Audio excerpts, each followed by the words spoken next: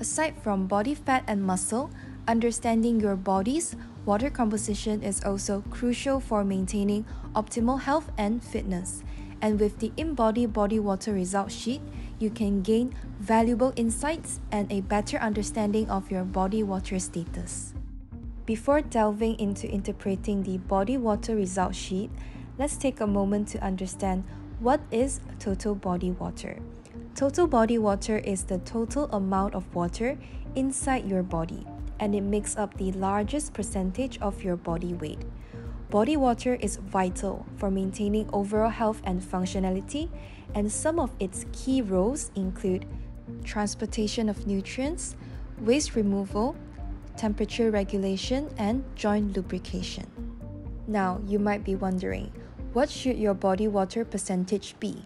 So, on average, adult men will have around 60% body water, while adult women will have around 55% body water. This difference is largely due to the variations in body composition, as women tend to have more body fat, which contains less water compared to lean body mass. But besides gender and body composition, factors such as age and physical activity can also influence body water percentages.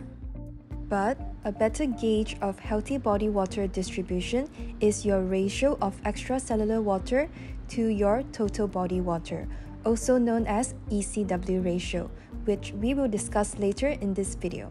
So, let's first understand what is extracellular water and intracellular water. Total body water is actually made up of two compartments, extracellular water and intracellular water. Extracellular water is the water located outside the cells, such as blood, plasma, and interstitial fluid, while intracellular water is the water located inside the cells, such as in the muscle cells. The water distribution in a healthy individual is usually 62% intracellular water and 38% extracellular water. Now that we have a basic understanding of what is total body water, extracellular water, and intracellular water, let's learn how to interpret the body water result sheet. Starting from the top of the body water result sheet, there is the body water composition. In this section, you will see total body water represented as TBW, intracellular water represented as ICW, and extracellular water represented as ECW. This section tells you the amount of total body water, intracellular water, and extracellular water that you have in liters, and it shows whether each component is in the under, normal, or over category. And as mentioned earlier, a healthy water distribution of ICW to ECW should be in the ratio of 62 to 38. Therefore, if you have a healthy balance of ECW and ICW, the length of the bars in the body water composition would be of the same length. And below the body water composition, you will find the Segmental Body Water Analysis, which provides information about the amount of body water, both intracellular and extracellular, in all 5 body segments.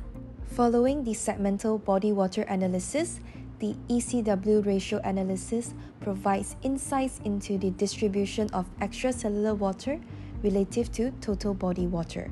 This analysis helps to determine whether the water distribution within the body is well balanced.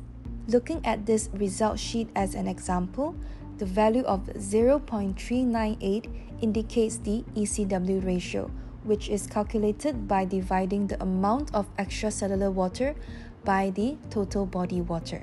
So, what should be the normal range for ECW ratio, and what does it mean? As mentioned earlier, the ideal ECW for a healthy population is around 38%, and when we convert it to a ratio, it becomes 0.38. Using this ideal value, the normal reference range is defined as 0.36 to 0.39 to indicate a well-balanced water ratio. A low ECW ratio below 0.36 indicates high muscle mass, which is due to the increase in ICW stored in the muscles. Meanwhile, a high ECW ratio above 0.39 could indicate edema or water retention in the body, which is caused by an increase in ECW. It is important to pay more attention to this high ECW ratio, as the excess water retention could be due to various health conditions such as heart failure and kidney disease. The excess water retention could also be due to inflammation or injury. Besides that, a high ECW ratio can also indicate malnutrition or aging, because the loss of muscle causes a decrease in ICW. So, if your ECW ratio is above the normal range, it is important to thoroughly check the causes to determine whether it is due to high ECW or low ICW. Continuing from the ECW ratio analysis, you can also find your segmental ECW ratio here, which is useful for identifying any body segments that may be experiencing circulation issues. These circulation issues could be due to health conditions, injury, post-surgery, or peripheral edema. Now, let's take a look at the first example. In this example, you can see all the body segments have a normal ECW ratio, which indicates a balanced water distribution throughout the body. However, for these two examples, the ECW ratio of one limb is higher than the other limb. In example 2, you can see the ECW ratio for the left arm is higher than the ECW ratio of the right arm. And in example 3, you can see that the ECW ratio of the right leg is higher than the ECW ratio of the left leg. By comparing the differences of the ECW ratio between corresponding limbs, we can pinpoint potential circulation issues. These issues, marked by significant differences in ECW ratio, may arise from various factors such as medical conditions, injuries, or musculoskeletal disorders. Meanwhile, in example 4, you can see that the ECW ratio on the lower parts of the body, which are the trunk, right leg and left leg, are in the over range and higher than the ECW ratio of the arms. By comparing the ECW ratio between the upper and lower body, we can identify issues such as peripheral edema or lack of muscles.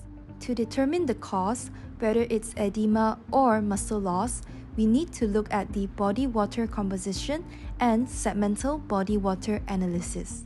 If it's edema, there will be an increase in extracellular water, and the body water in the affected body segments will be significantly higher. However, if it's muscle loss, we'll see a decrease in intracellular water, and the body water in the affected body segments will be significantly lower. At the very bottom of the result sheet, there is the body water composition history that can help you keep track of your body water composition changes over time. Detecting subtle changes in body water composition early on can help identify potential health issues before they escalate, allowing for timely intervention and management. In conclusion, maintaining a balanced ICW to ECW ratio of approximately 62 to 38 is ideal for optimal health, as this ratio can be a reflection of your overall body composition and lifestyle. However, if you find that the ratio is beginning to fall out of balance, it is important to check the causes for further intervention.